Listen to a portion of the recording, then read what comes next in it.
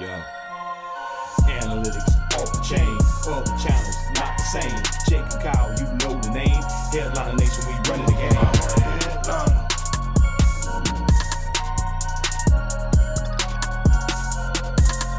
I'm a headliner.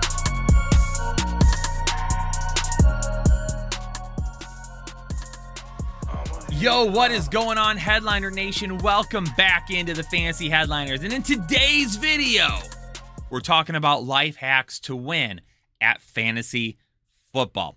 And as part of those hacks, I'm actually got a little bit of a surprise for you. For those of you that have maybe never purchased our draft guide, I am going to be using our draft guide from 2021 to show you some different parts of that can help you with these life hacks. So, is this an infomercial? Not really, because I am still going to be talking about certain players, talking about certain strategies, and talking about things that you should prepare for, things that you should do, even starting right now, to get ready for your fantasy football draft. So smash the like button for me, subscribe if you're new here to the Fantasy Headliners, and at the end of the video, leave me a comment down below. Let me know some of your thoughts. What are you thinking when it comes to life hacks for fantasy football? Is there anything that you do to really prepare yourself for the season? And don't forget, if you watch this video that goes over all these life hacks and gives you a sneak peek at what our fantasy football draft guide looks like, use the link down below to pre-order the draft guide. Make sure you have your account set up at Pristine Auction, code word Headliners. It's free, because we're going to be giving away some autograph material. We have full-size autograph helmets. We have a Deebo Samuel full-size autograph helmet that you're not going to want to miss out on, but we're going to make some picks here at the end of the month for people who have pre-ordered to give some things away. So make sure that you do that, but I think it's time to hop into it right now, ladies and gentlemen. Using our draft guide from last season, what are some fantasy hacks, or what are some life hacks to win at fantasy football? All right, the biggest life hack to winning at fantasy football is being prepared. And one of the ways that you can be prepared is by getting our fantasy football draft guide. So, what we wanted to do this year is to give you a little bit of a sneak peek as to what our draft guide would look like. If for some reason you've never bought one before, I'm going to go through our draft guide, point out a few different areas that you can really utilize to get yourself prepared for drafts and be ready to go, not only for the beginning of the season, but throughout the entire year. Our draft guide, completely online. You log in through our website, and after you log in, you have access to this beautiful page that has different PDFs and videos and things of that nature. All these different things can be found in the draft guide, all right? So, what are some areas in here that you should really utilize? Because they are, in my opinion, hacks to succeeding at fantasy football. Well, the first one for me is the perfect draft, okay? This is an area of the draft guide where you can go in and look at where you're drafting and determine, and we kind of go through and talk about it with you, what could your perfect draft look like? Like, if you were to go through and hit these areas, what would it look like? And it's always good, number one, to prepare for different options, especially for those of you that don't know your draft order until a little bit later in the offseason. Now, some of you have different things that you do where maybe you use last year's, last year's finishing spots, whatever the standings were, going in reverse order. Some of you have different punishments. I know people like to get creative out there and even do some different things where I think there was one group, and this kind of ties over to Headliner Breaks, where we do cards. They get like a box of cards and they go through and everybody gets a pack, and whoever has like the most expensive pack or whatever ends up getting the first pick, and like different things like that. People do crazy stuff to get picked. So first off, it's always good to be prepared for anything, right? Never really be prepared for one spot in your draft unless you know where it's coming, obviously, and then you can prepare for that spot. But it's always good to prepare for multiple spots, especially for those of you that play in multiple leagues and maybe you do know in one area. So you say, hey, my biggest league, I know I'm going to be drafting second overall this year. So you really focus in on that, but then you just kind of forget about the other leagues because you don't know where you're drafting yet. And because of that, you haven't really prepared for it. So try to prepare for all the draft spots. Look at every single spot to see, okay, this is where I think I'm going to be going this year. So let's go down to the mid-first round, because what I do is I talk about the mid-first round kind of in one of those areas of saying, hey, you know, with this area, you could be in a 12-team league, really anywhere between like 5 and 7, 5 and 8, somewhere in that area I consider to be that mid-first round. I give you some guys that you could look at that might fall a little bit to you, and I give you some guys that might end up dropping a little bit back to you. And with a mid-first round draft pick, again, kind of talking about guys just a little bit ahead, a little bit behind. Alvin Kamara, obviously, you know, down year last year. We didn't see the Alvin Kamara that we've been used to. Nick Chubb, though, I mean, Nick Chubb, another good year. You guys can argue about the upside all you want to, but if you drafted Nick Chubb and you lost your fantasy league, you didn't lose your fantasy league because of Nick Chubb. In the mid-second round, I listed Najee Harris and DeAndre Hopkins. Najee Harris was obviously a guy that had a great season for you. DeAndre Hopkins was the guy, unfortunately, with injuries, ended up derailing him. Clyde Edwards-Helaire didn't work out last year, but we listed Keenan Allen in the mid-third round. That would have been another good pick for you there. In the mid-fourth round, Mike Evans would have been another solid addition for you. David Montgomery is a guy that, yes, at times he was helping out, dealt with that injury. That was unfortunate. But if you look at these, you know, injuries unfortunately derailed a lot of seasons. In the mid-fifth round, Cooper Kupp. I mean, just look at that. If you drafted like Nick Chubb, Najee Harris, Keenan Allen, Mike Evans, Cooper Kupp, oh, you were sitting pretty last year, ladies and gentlemen. Cooper Kupp, we listed as a guy to grab in the mid-fifth round. In the mid-sixth round, DJ Chark ended up getting hurt early on, but Dallas Goedert ended up giving you some decent performances, especially towards the end of the year after Ertz ended up leaving. Mid-seventh round with Tom Brady or Devontae Smith gave you these guys. These both would have been good options for you. Brandon Cooks was a guy in the mid-eighth round that did well. Trey Sermon obviously didn't do anything. Irv Smith Jr. got hurt early on, but Jalen Waddle in the mid-ninth round, you definitely were balling because of that. So this right here is a really great aspect of the draft guide, where you're really not only preparing for each of the potential draft spots, but you're preparing for multiple guys in each draft spot. That way, obviously, if you plan a little bit behind, then you could say, all right, if this guy falls, I really want him. If you plan a little bit ahead, then if your guys aren't there, then it's like, okay, you know, if you draft a guy in the fourth round that has a fifth round ADP, but there's nobody at that current ADP, just go get him. Like, we don't want to sit back and just wait for guys to come to us. If there's nobody else in that area, who cares if you drafted him early? Go draft him early, especially if you think that, hey, by the time we get there, I might be fighting over him with some other people. Just go get him. And this is a great way to prepare for that. And again, that's one of those life hacks that I'm talking about is that preparedness. Preparing for multiple guys at each position and understanding that if you miss on one, then we have other guys there. In terms of preparing, number 2 for life hacks, know your matchups. Know your matchups. We go through every year and we do a matchup meter and we break down the entire schedule for you, showing you exactly what matchups could be good matchups, what matchups could be difficult matchups, and then really preparing you for what could be some good playoff matches as well. Easiest stretches of the season. So taking a look at, based on the rankings and based on other things, what are going to be some easy stretch of the seasons for different teams? What are going to be the hardest stretches of certain parts of the season for teams? Who could have the best start to the season? I mean, you take a look at like the Carolina Panthers, DJ Moore got off to a great start last year, right? When you take a look at the Cincinnati Bengals, Jamar Chase got off to a great start last year. With the Pittsburgh Steelers, you know, the Steelers had a great start as well, honestly, in terms of production for like Najee Harris. You know, he was getting off to a good start. Knowing your bye weeks. Now, I'm not a guy that says I'm going to skip on people because of bye weeks. I don't do that, okay? I let the bye weeks play out later on.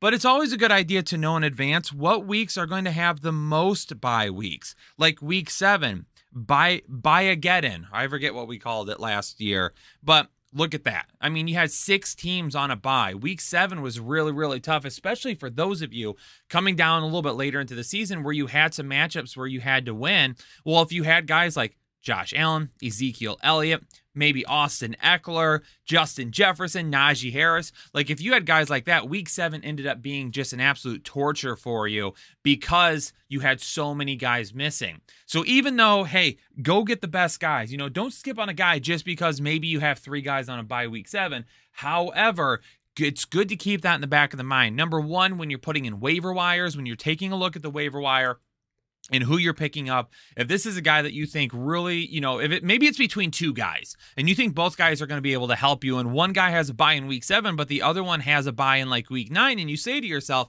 man, I've got all these guys on a bye in week 7. Let me grab the guy on a bye in week 9 so then I can use him to fill in. So again, it's good to just have that information in the back of your head.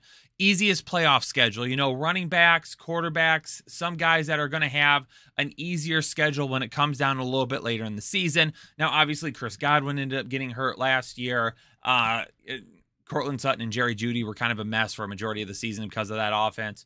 Russell Wilson ended up being hurt at one point and just never came back to be himself. But like a guy like Deebo Samuel and Brandon Ayuk towards the end of the year, you know, and Mike Evans too, they were pegged as being guys that, you know, in a playoff schedule, when you're in the playoffs, these are guys that you probably want to have on your roster that could really help you out. All those guys finished very, very strong to the season, but not just finishing strong to the season, but, you know, kind of a 2B here for life hacks for winning at fantasy football. 2B, what about guys that could get a hot start? You know, a good way to kind of have this idea of who's going to have a hot start, who's going to be a guy that's going to get off to a quick points, get me going real good, for a couple of different reasons. Number one, it's always good to identify those guys early on in the season, because if they do get off to a hot start, you have to try and determine, is it an actual start? Or like, is this something that we are going to see from a guy for the entire season, or was this just this little snippet of the season? Because in a redraft league, if you determine who gets off to a hot start and you take a look at him, it could be guys that you end up at some point trading and moving away from to determine, hey, you know, like Najee Harris here was a guy last year who we said, hey, could end up getting off to a pretty decent start depending on who he was getting against. Obviously, Buffalo may have been a tough start, but then Las Vegas, Cincinnati, Green Bay, Tennessee, some of those teams ended up performing a little bit better than what we had anticipated. DJ Moore last year got off to a really, really good start. Justin Jefferson absolutely killed it out of the start. We're gonna just act like Jacksonville didn't happen last year. So this, you can just mark it off. Urban Meyer ruined that. But anyway, guys off to a hot start. So then again, you can determine whether or not these are guys that you hold on to for the rest of the season. Do you try and trade them? If their value is never going to be higher, do you trade them for some of the guys that we looked at in the last part of 2, where we took a look at who's going to be, you know, who's going to have easier schedules later in the year? You can always come back to that and reference that and say, okay, player A that I chose, off to a great start. First 5 games, top 5 at his position.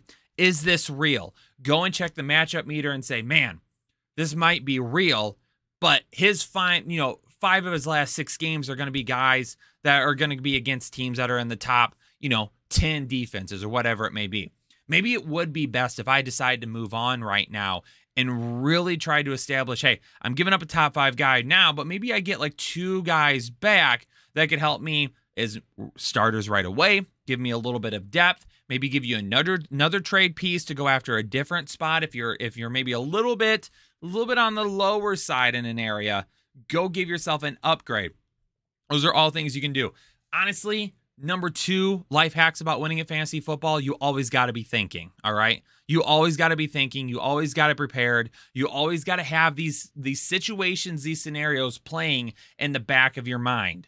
Number three, determining what are some really good life hacks for winning at fantasy football. You know us here at the Fantasy Headliners, we love ourselves some running backs. And because of that, we always want to try and identify guys later on that are going to have just absolute opportunity at the wide receiver position. So what guys can we get after we get our running backs, can we get that are going to be at a good value, that are going to have opportunity? Vacated targets do a really good job of that. Now, obviously, this doesn't tell the whole picture. Okay, so you have to make sure that you say to yourself, okay, this, if I just look at this and I just draft based on this, it's not going to help me. But knowing that the Arizona Cardinal has had 156 vacated targets last season would let you know, all right, I've got an opportunity here to kind of establish who from Arizona could I take. Maybe it's Christian Kirk, right?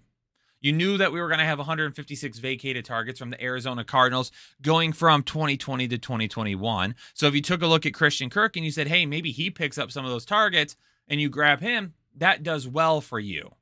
For the Carolina Panthers, 200 vacated targets. Who are those going to go to? Cincinnati, 195 vacated targets. Well, if they have 195 vacated targets, you have to assume that 100 of those could potentially end up going to Ja'Marr Chase. We're smashing Ja'Marr Chase at his ADP. For the Detroit Lions, 360 vacated targets. So you say to yourself, okay, 360 vacated targets? Yes, sir.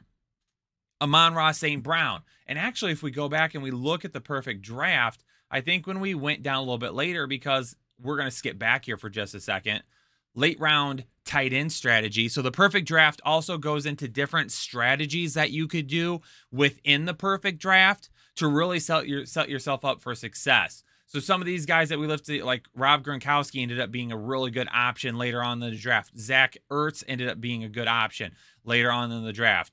Late round quarterback strategy, taking a look at what quarterbacks. Late round targets, running back handcuffs. Kenyon Drake performed well at times. A.J. Dillon did. Tony Pollard was a breakout. This was written before Gus Edwards went down. Jamal Williams, was okay at the beginning of the season. He got hurt, so he wasn't really being able to help when DeAndre Swift was hurt. Darrell Henderson was a big one. Look at that. Rashad Penny. For those of you that maybe grabbed Rashad Penny and held on to him, he rewarded you at the end of the season.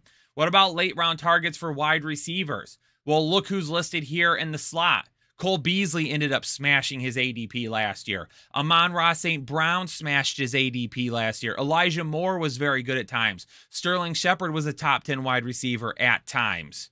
Okay, those are all guys right there. Looking up here, big play wide receivers. Mike Williams was a guy that was a top 10 wide receiver to start the season. If you looked at late round targets and you had him listed, boom, you got him in the 10th round. Darnell Mooney was listed in the 11th round. He went for over 1,000 yards last year. Gabriel Davis smashed at the end of the season and really helped out. Okay, so again, kind of going back to that situation right there, when you take a look at vacated targets, that's why some of these guys were listed, because we knew vacated targets were potentially going to be there, and that gave you a really great option to start taking a look and saying, who's going to get those vacated targets? Who could they go to? Are they going to be split out among different wide receivers? Do we have an alpha that's coming in that could really do it? All of those things are ones that you have to keep in mind, that you have to keep going through and addressing and thinking about as you're getting ready to do your draft. And not just as your draft, this is stuff that, once you buy this, it's still there for the entire season. So if you're going through and you're looking at things, especially like Matchup Meter and stuff, you can always go back and look at it later on and say, okay, who's in here that maybe, okay, these could be tough weeks coming up. It can help you a little bit later on. Now, that's not its purpose, but you could still go back and do some research for that. And another one, okay, so we've got Life Hack 1A, 1B, 2, and 3. Life Hack number 4, know your running back handcuffs. All right? And if you know Swag Rich, we love our handcuffs around here. All right, running back handcuffs. A lot of people have been saying it in the comments this year. They've been saying, hey, listen, I'm drafting a wide receiver first this year because I'm tired of dealing with the running back injuries. If you're handcuffing your running backs, it doesn't matter, ladies and gentlemen. Okay? Yes, obviously there's a possibility that 2 guys on the same team could end up getting hurt, but there's just as big a possibility as running backs and why. I mean, anybody can get hurt at any given time on the football field. Yes, maybe running backs do have a little bit of an opportunity to get hurt than what a wide receiver does, but if you've drafted a running back like Aaron Jones and you've taken A.J. Dillon behind him, you should be good if Aaron Jones goes down. Kareem Hunt, another one. Look at who's on here. James Conner. James Conner was one of our top running back handcuffs last year. We were telling people, smash James Conner, take him now. Everybody wanted to be on Chase Edmonds. We said, grab James Conner. So even if you drafted Chase Edmonds and then took James Conner later on, boom, Perfect. That's exactly what you want. Chuba Hubbard, he ended up stepping in for a while. Now, it wasn't great, but he stepped in for a while, obviously, when McCaffrey was hurt. Tavius Murray, obviously not much last year. Tony Pollard, though. Tony Pollard had a breakout season. If you drafted Tony Pollard last year, there was a good chance that you were starting him at your flex potentially on a weekly basis. But again, Zeke misses time with an injury, didn't last year, but if he missed an extended point, you were set with Tony Pollard. Leonard Fournette is listed here. Forget Benny Snell. We were just telling people if you drafted Najee Harris, just back him up just in case. Leonard Fournette is listed on here, right? I mean, Ronald Jones was a guy that was worrying some people about Leonard Fournette. In top running back handcuffs, we listed Leonard Fournette, all right? That's what you got to do. At the running back position, don't be scared to draft running backs, but use a late-round pick on their handcuff. Pick up their handcuff. Who cares? Who cares that it might be a wasted bench spot? I see that argument a lot. People are like, don't draft your own handcuffs. Draft handcuffs for other teams. That's not going to do me any good if my guy gets hurt. Because if my guy gets hurt and your guy doesn't get hurt and I have your handcuff, who cares, right? It's not doing me any good, all right? I'd rather take the chance that my own handcuff would end up stepping in. That's what I would rather have. So take a bench spot up with your handcuff. Don't be afraid to draft a running back. If you're afraid of Christian McCaffrey getting hurt this year, draft his handcuff. If you're afraid of Dalvin Cook getting hurt, draft his handcuff. If you're afraid of DeAndre Swift getting hurt, draft his handcuff. Just do that. Because then you put yourself in a situation where even if you lose the guy to injury, you're all set. So for top running back handcuffs to own, these are guys that you take a look at in here and say, okay, I have the starter. I need to get the backup. I got to have the handcuff because there's some things that worry me. But also on the other side of the fence, like I mentioned ago, you could draft someone else's handcuff if you wanted to as well. Maybe you don't draft, Aaron Jones. So you're like, I'm going to skip on A.J. Dillon. But you look at somebody else's team and you say, hey, he's got Zeke. I got to grab Tony Pollard. Like, I want Tony Pollard. I like him. I could use him. If Zeke goes down, I'm good. And because we have him listed as a top running back handcuff here, it could put you in a really great situation to just be able to say, boom, all right, I'm ready to go. I can jump this guy in and I'm all set. There you go, ladies and gentlemen, life hacks to winning at fantasy football. And to help you with those life hacks, you can pre-order our draft guide right now at the link down below and get yourself all ready to just dominate your leagues up and down this year, all right? And if you do pre-order your draft guide, sign up over at Pristine Auction as well. Get yourself an account. For people who pre-order their draft guide now through the month of June, you can win some really, really cool stuff from Pristine Auction. So make sure that you do both of those things, but have your account set up and ready to go. But ladies and gentlemen, I'm going to get out of here. All of you stay safe and stay healthy. Pre-order your draft guide. Get ready to win some fantasy football leagues. And I will check you out next time on the Fantasy Headliners. Analytics off the chain, all the channels not the same. Jake and Kyle, you know the name. Headliner Nation, we running the game. Y'all stuck on third down. Your content's plain Jane. Headliners on top now. We gonna move and change. Podcast off the rip. Draft guide, so legit. Fantasy world, our game tight. You know we about that Chubb life. Stuck in a rut and you need some motivation. Head to the channel for this Headliner Nation. I'm a headliner.